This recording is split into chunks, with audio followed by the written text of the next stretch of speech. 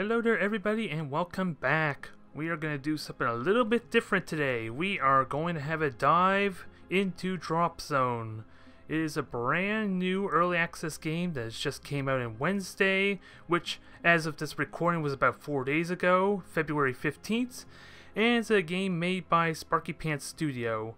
Unfortunately, I was not able to figure out where this company came from, who the developers are, because apparently this is their very first game under the name Sparky Pants, so they claim to have a good repertoire of experience, but I could not for the life of me figure out what games they have developed in the past. But they bring us a kind of different take on like a Moba style kind of, brawler game, in that you're going to be, instead of controlling one hero, you're going to be controlling 3 of them. And in one of the game modes, you're going to be doing a 1v1 type of match. All the way up to, 2v2 I believe? So, this is going to be a different take on what you understand of MOBAs. At least the MOBA style anyway. Because, aside from lanes and that, the objective is completely different, but the concept as far as the characters themselves is going to be almost exactly the same. You have your 3 basic abilities here for each of your characters, and in this case, they're also completely modular. It's not just the heroes themselves that dictate the abilities, it's the equipment that you put on them that dictates their abilities. So, we have the pulverizers, which does like an AoE type of like slam damage attack, as opposed to this, this flail, which it does damage in front of you. I have not actually took a look at this, so maybe not the most preparation work at hand, but this is where the MOBA style kind of gets flipped on its head a little bit. Outside the fact you're controlling 3 characters, you have like 6 different slots to completely arrange your character as you wish. And the ultimate ability, as you would see here, is dictated by the character itself that you choose. So it's not possible to change this. Although it has the option for it, maybe for later on down the road. But you got your 3 activatable abilities here, which another different tweak is that it doesn't actually have to be activatable. Like some of these abilities, it's just straight up passive. Like this proximity response here, which would give me extra armor, it's just a passive armor regen here. So instead of leveling up as normal though, you actually have the requirements to actually level up to actually even get access to the ability to begin with. If you look down below here, so to get access to your ultimate ability, you have to be fully leveled up, and everything else, it depends on the equipment you choose there. So, like this offensive ability, the Moba protocol, which gives me a stack in health increased, I get right away at level 1. But if I want to get access to something like Heart of the Pack, which gives me a health regen, I require level 3 to get access to that. And we will get more into that as we progress, as I talk more about this game. For I'm planning on doing a 1v1 type series for this game as we finish up looking through here. But, as I said, pretty much everything at this point is like adjustable, all the way up to like a level 4 type of abilities.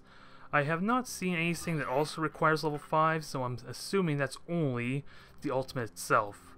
Because max level you can get for each of these rigs, as they're called, is level 5, and you cannot get them any higher than that. So, you even have the ability to switch them up with preloaded type of loadouts for each of them.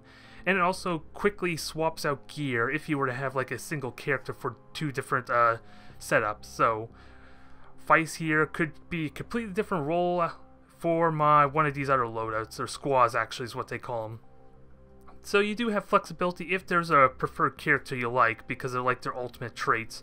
And also, if you look here on software type down below, it also gives them additional slots for the character you pick, which are basically these 2 things on the right. Vice would give us an offensive and defensive type of abilities to get access to, and these are just passive traits. Everything on the left are more based on your equipment.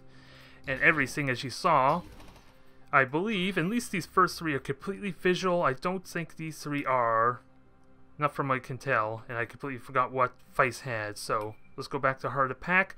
This squad here you're looking at now is what you start off with the tutorial. And this game is intended to be free to play when it fully launches, but as it stands now, you have to pay a $20 fee if you want to get access to the early access, the beta portion. But it unlocks all the characters for you here, and you get a handful of equipment to swap between. although what kind of variety you have access to through gearboxes and probably buying them down the road. I haven't looked too much into the payment method just yet. From what I can tell, you can only like buy crates, and it has a different list of crates here. So apparently, yeah, this is all from last year's stuff, because this game was in closed beta all of last year, I believe, and maybe in early alpha even a little bit before then. But this is the starting squad you get for your tutorial, and this is actually the equipment it starts off with too. So we're going with the full-on tutorial squad that I'm showing you here. We got Widget, which is your healer, your support character. So as for what you start off with, it's the tried and true trinity. You got your tank and Vice, damage dealer and recon here with a missile launcher, a cloak, and a couple other traits. And he also, instead of an activated ability, this conductive spike is also a passive, which it triggers when he gets low health and stuns people. So you got your basic trinity here. Widget's your support, healing, and stunning. Recon, of course, your damage dealer with a long-range artillery strike with the rocket cluster. And Vice does the AoE damage. And this is going to be pretty important to AoE damage, because there's a lot of, what is it, creep on the map, basically. If that's the proper term you would use for MOBA. Because after all, there are no lanes, but there's a lot of clutter that you use for your leveling up experience. So let's dive into at least a bot match so I can explain the nuances of this. There is also custom game modes here, which I don't know the variety just yet, because we're still in early access, but you can do a horde mode type of style with two of your friends here, or you can do a solo, which we'll also have a look at briefly. But the main meat, at least for me, of the game is being able to play against another opponent, or in this case we're going to do against bots, and this is against AI opponents. So with all this talking, let's show you what the actual meat of the game really is, and you can judge for yourself if it's to your liking. So this is going to be the map layout we have here. It's pretty traditional. You have one team starting on one side, and you have the other team starting on the other.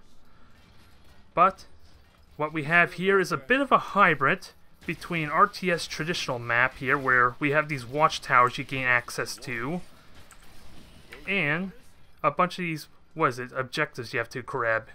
So the main goal of this game is to grab as many cores as you can, which are scattered by minions on the map, and then take them to the middle here where you're vulnerable to attack. It's about a 10-second channel to do that, to transfer it up here, but when you do complete it, you get to increase your score up on top here, and you have about 15 minutes to do this. And as I was saying before, the experience setup here is a little bit different, where we start off normally just trying to get our positions on our half of the map figured out, depending on your strategy. But as you gain experience, you get to choose one of your characters to level up, and that will unlock the abilities down below that you can see. So if I were to upgrade Recon, I would actually gain access to all his level 2 abilities you see there. And these giant creatures here, these hive, what is it? I don't think these are called the alphas. The bigger, like, walking creatures are called the alphas. So, but when you kill these things, they basically drop a core, which you can see actually trapped on the ground there. And speaking of which, you can hear that audio cue now. That's the opponent trying to hand in a core right now, and unfortunately I'm not in a good position for that, so I'm going to have to abandon it just now while I try and fight for the second core here, and maybe I can get a lead that way against the bot. Let's see. I have no actual heals just yet for Widget, because this heal here is actually a passive, which I'm going to activate right now. And what it does is it triggers on every time I use an ability. So every time I use my stun or my heal, it gives them an additional heal boost. So this is not looking very good, so we're going to try and backdoor him here. So this is a bit of a mess here. We got like 3 warriors, or 3 tanks. Wow, this is a very formidable group. Going to be damn hard to kill, but we're going to unload missiles here. We're going to try and keep Widget alive, because she does have a core. And I don't know, actually they are a bit scattered, aren't they? And they are running away. Oh crap. That was not what I want. And one thing I have not failed to mention there just yet is there are like bonus objectives on the bottom left, and apparently giving them the first blood gave them like the first score, or at least the one-time score for first blood, so they got an extra core out of that. So this is not looking like a promising start for me. Let's see, Widget's gonna spawn in about 10 seconds here. If I got that heal off, that would have been good for me. The only reason I hesitate on the heal is it actually will also heal the opponent if I don't aim it right. So that was the reason why I did not have that played down, but we're gonna try and come back through this. I got my group back up, we got recon going, and there's where they kind of killed one of the hives. Okay, looks like an opportunity to kind of jump, give them the jump, but with them all tanks up, this is going to be a little tricky. And as you can clearly see, as a result of that match, you can choose your layout a little bit. You can choose what kind of comp you want. Of course, traditional Moba sense kind of dictates you want to try and have a nice balance rather than go all warrior. The only problem is it's really hard to focus my damage really well here, especially with that dang flamethrower. But let's see, Recon's taking a bit of hits. Come on, Recon can get out of there, but I have no way to heal, and this looks like the host just got back up, or a spawner. So we're just gonna hit the B key, we're gonna run on back. You don't actually have a recall here, so when you set yourself back to heal up and repair, you have to go all the way back. So it works out well because Feist is back up. We're gonna get everything back up, but with 3 warriors, I'm not in a good shape for fighting them head on. I'm gonna have to go for like a bit of an experienced strategy and try and beat them on the late game, because they're just straight up outlasting me, even with Widget's heal. So, and me fooling around trying to kill them there is making it a little tricky too. And they're so strong on AoE as well, that's causing a bit of a problem with them killing these guys down a lot quicker. But nonetheless, we're going to kill what we can here. We're going to get ourselves more level. So I think I want to focus on as much AoE as I can. So, strengthen up Recon. Ideally get his ultimate up, because this is a bit of a bots match after all, so I can kind of abuse the AI a little bit with how likely they're going to stay clumped up. But now, we got ourselves 2 cores here. I'm ready to hand in a moment. And every time they respawn, what is it, these Kavash is what they're actually called, will drop additional cores, but they're also a little bit tougher. But you can see the visuals on the ground, so let's fully upgrade Recon. I want to get access to my level 5 ultimate, which is an AoE, orbital strike. So, the reason this is good for me is because it does AoE damage and they love to clump up. But I think at the same time that's going to be my ultimate strategy, is trying to beat them that way. So I got 3 cores here. Once I hand in, I'll be in good shape. And they're grabbing all the watchtowers. I can see them on the minimap. So with this having RTS style element and like the map control with the towers in play, it does pay to have a constant eye on the minimap, especially if you have vision. As it stands now, we're due for probably a fight here at the center. Once Feist gets all set up and my heals are going, I want to get Feist fully healed up and maybe try and get that level 5 upgrade. Okay, we might be in a fight with Warhead here, but he's by himself. We're good. We're not in trouble here, and if I could stun, that'll be perfect. Now start step a little bit. We got our first kill of the match, and oh boy, he's trying to backdoor. Let's try and push our advantage here some. Although I have no way to stun him or cancel the channel. The only way I could have stopped that is either to push him away from it or to have like Widget stun, which unfortunately was on cooldown. And this is the problem, you can see him getting healed just a slight bit from the pulse. But when I killed him, oh boy, bot's being predictable and being dumb again, so this is where the turnaround is going to happen, isn't it? There's the stun to cancel that out. Feist is going to kill himself. Don't ask me how that works in this universe, but Feist seems to be okay with it. Alright, Recon, you're going to try and poke them. You got the mobility, so this should work well for you. And he also has a cloak, which I've been neglecting too, haven't I? Now, which one is this moving? So that's Widget. So Widget tries support. Okay, unload everything. Total fission. That was a bit of a mistake. I did not realize that. That's one of the objectives that's always available, from what I understand, is if you have control of all the 4 watchtowers, then you get additional like core bonuses or core points. So if I have contested that a little bit more, that would have been great. As it stands now, I'm a little bit further behind. And Flamethrower, as you would expect, is starting to debuff me, so gotta try and get a little more spread out. And Feist is still level 1, my Feist, so He's going to be a little bit squishy, but if I can get Recon to level 5, that shouldn't matter too much. What is the cooldown on this? Oh, that's not even the right character. What is the cooldown? Orbital Strike? 90 seconds, so not too terribly bad. I just gotta fight for those big core matches. Oh, and this looks like a good time to get good AoE damage in. Oh crap, did I just heal? No, I just healed on them. That was a huge whiff. As you can clearly see, I just mitigate so much of my healing.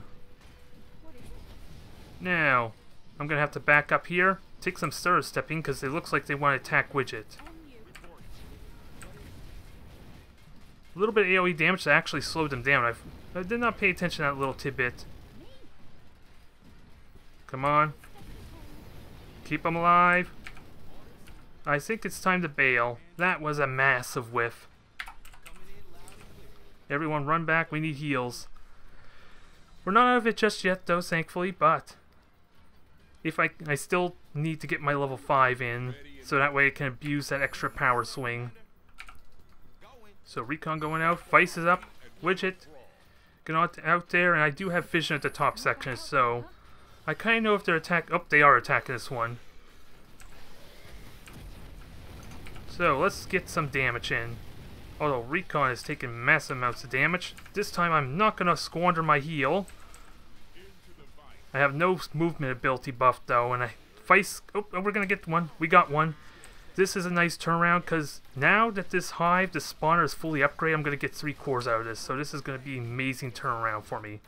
I'm just going to make sure I focus my damage, and make sure everyone stays alive, and maybe I might get my level upgrade as a process.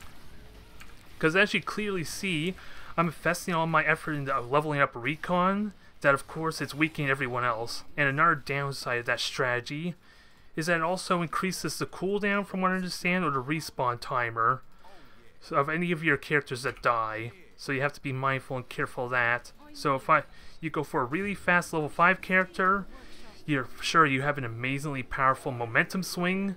But if you ever die, did I even grab? Okay, I did grab the cores. I thought I was missing one at first. But if you miss or end up getting any of your characters killed as a result, you're going to be punished that much more heavily. Now, the plan is to let them hand in the cores and then try and kill them off, because I think that's where they're going next. And now, let's see the fruits of our labor, shall we? Oh, damn it! That is not what I want. Although Warhead took a massive beating. Can I kill him? Oh boy. I can't stun him. Oh, he dodged. He dodged, that was good. Come on, Widget, stun him. Okay, that's good. That's good. No hand in just yet, and I just need one more core. He's slowed. He's dead. I just gotta make sure I have as much health as possible for this kill. Perfect, perfect. That's just the one character I want to have it too. So, oh, he's back with a vengeance. So, maybe have to fall back a little bit, but I do have a stun available. Come on. Come on. We're not going to get the one core, but it is going to be a tie once I do hand in. So, can I fall back to heal? I think I'm safe with 2 of them down. So now we're going to have ourselves a tie score. This is looking good. Actually, I want to just grab this tower for a little bit of vision. Never hurts. Never hurts, especially since I have vision over here, so I know when they're kind of poking out. Like right now, this is a little awkward. Although Widget's in a good position. Stun, heal, do your damage. Although AI is really damn good at avoiding that. So let's punish him for that, shall we? Good night.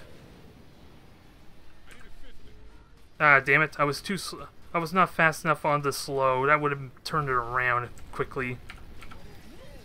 Feist is down. That's gonna hurt a bit. And he is healing. So let's get the heals. Let's get the stun. Get out of my circle so I can heal myself, stupid warhead. This is getting pretty intense now, but I think I'm starting to get the upper hand. I'm just mismanaging my control a little bit. So, I have two strategies I could do here. I could try and kill another spawner to get the cores, or I could try and force it out of them. Because right now it looks like they're really they're really intent on handing this core, and with my 20-second 20 seconds to respawn, that's probably not going to work out to my liking.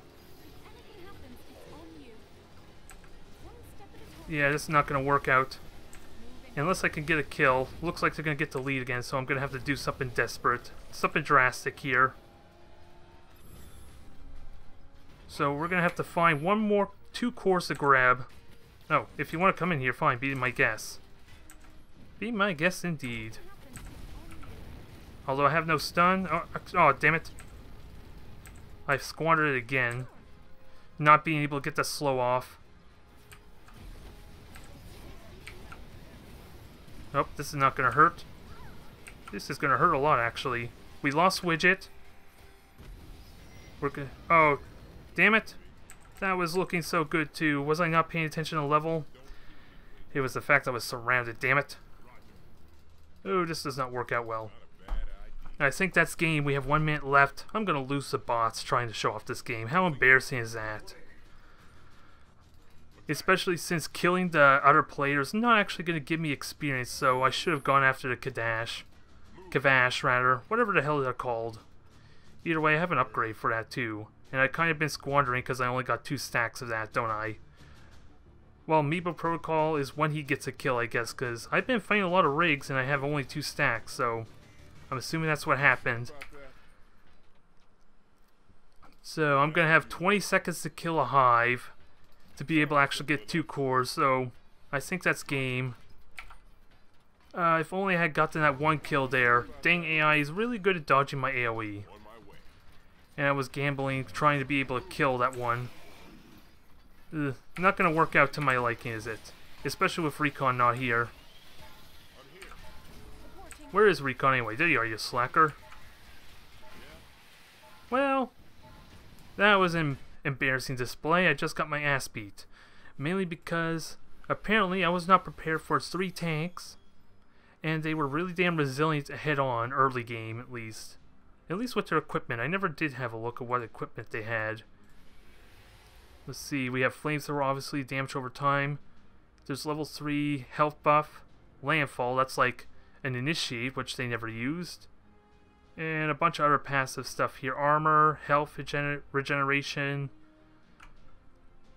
I'm seeing a lot of the same. They all have flamethrowers. Holy crap, seriously? Did they seriously all have flamethrowers? Huh, interesting. That explains why I had so much issue, because the flamethrower also does bonus damage if I'm debuffed with that flamethrower effect, so I don't know how much that stacks, but either way, there was some momentum going on there if I had played more passive game. I wasn't really paying attention, though, to what they were feeling, so that was my mistake. Now, with that embarrassment behind us, let's have a quick look at Infestation, which I haven't really tried yet, so I'm not even sure what to expect. It might have been nice to read the rules, though, to actually have a good idea. It is clearly like a defense, mind you. I'm probably standing back and defending and trying to fight off the horde, but this is another game mode you have access to if the competitive side is not your thing. And hopefully as this game enters more of a polished and complete version, there will have a lot more options available to any kind of player that wants to play this kind of MOBA style type of matchup. If they don't like fighting competitively, and we do have power-ups, which was in the 1v1 match I just did. You have to kill like the big mini boss there to get access to it. So where are the horde? They're way down here, so obviously you kind of need to spread out to get like the best value to cover all your bases. But this looks really damn straightforward otherwise. You deal with progressively more and more hordes to fight, and their ultimate goal is to get into the middle, destroy that power generator. Really damn straightforward. I don't think there's an end point though. I think this is endless horde. So we're gonna keep fighting stuff. We're gonna kill these spawners, and I think, in a nutshell, this is what the Dropzone is, at least in its current form here. From, like I said earlier in the video, this game is expected to be a free-to-play game, although that could change as they reach final version, their completion. So we will get back to you on that in a video, here's hoping, regarding that state when it does get released fully. But I am hoping to do some more real 1v1 matches here down the road, so if this game seems appealing for you, let me know, give me a like, whatever you want to do, and I will see you on the flip side. Thank you all for watching.